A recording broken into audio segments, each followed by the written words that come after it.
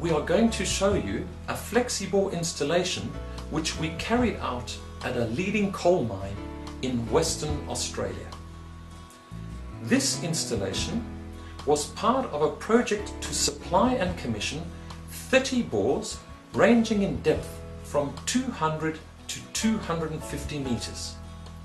To lift water from this great depth, Grundfos SP series pumps were chosen and motors of up to 125 kilowatts were attached. The Flexibore hose is attached to the pump using the stainless steel hose clamps. The 6 screws are tightly secured using an Allen key, and then the power cable is strapped to the coupling clamps using a waterproof tape. This will ensure that the cable will not rub against the bore casing. The first lifting clamp is secured to the Flexibore hose.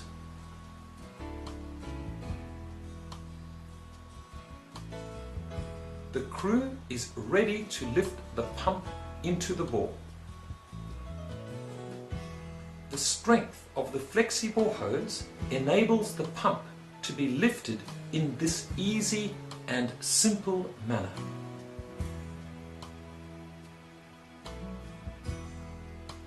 The pump can therefore be guided into the casing simply and gently.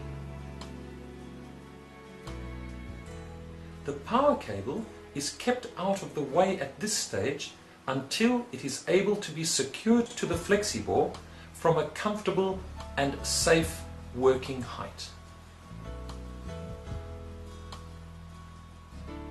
In this installation, the crew uses straps to secure the cable to the hose.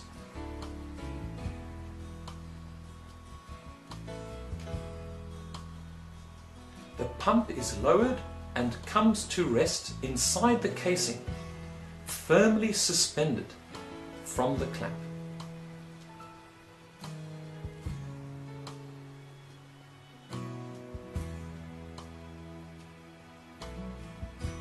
The roller is placed into position and safely secured to the ground.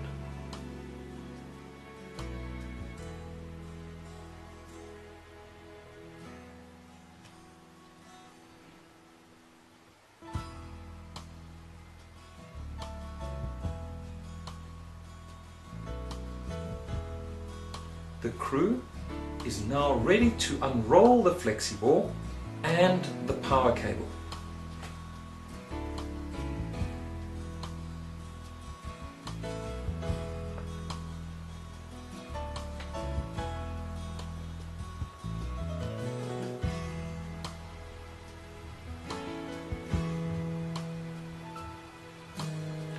Note on the right hand side of the vehicle the low level probe cable as well as the motor temperature cable being unwound.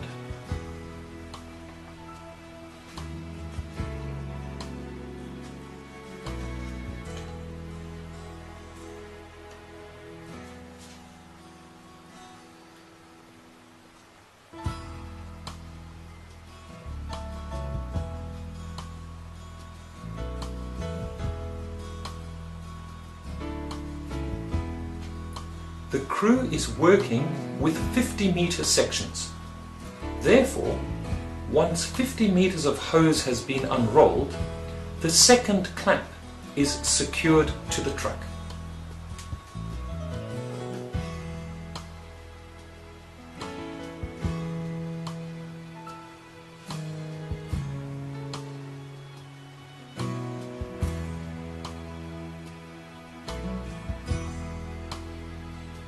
The truck is driven forward slowly, taking the slack out of the Flexibore hose.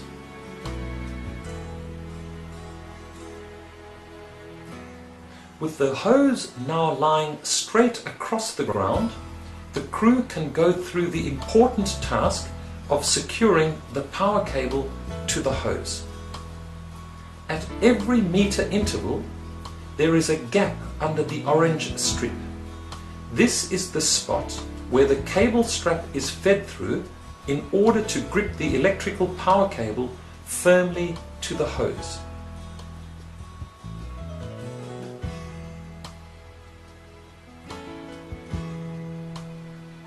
each cable strap is tightly fastened to avoid the cable being loose inside the bore.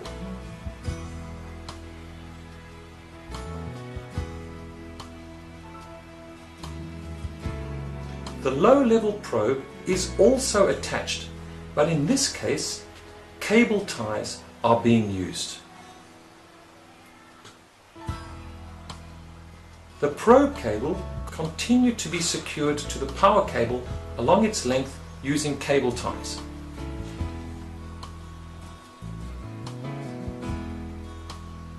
The cables have been correctly snaked in order to compensate for the low extension that the hose may be subjected to. With the vehicle taking up the tension, the first clamp is released. The truck reverses and the pump is now lowered into the bore under its own weight.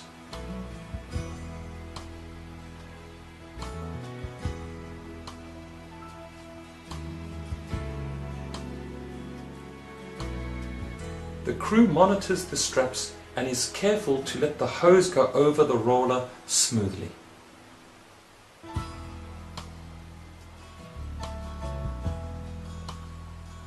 The process is repeated and the first clamp is reattached. This clamp is now holding the pump 50 meters deep inside the bore.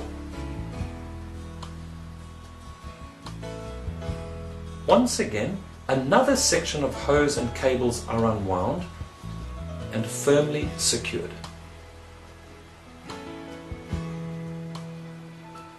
This cycle continues until the full 240 meters of hose has been unrolled.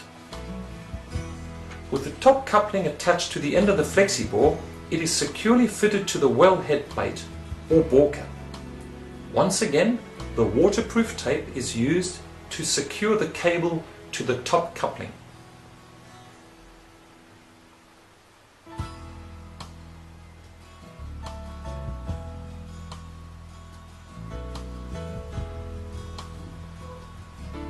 With the flexibore securely fastened to the bore cap, the crew continues to use the strength of the hose in order to complete the installation.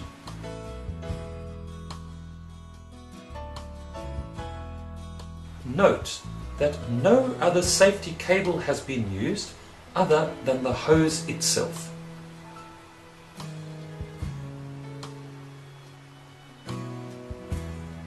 The roller is moved away and the crane on the truck is used to finally lower the bore cap into position.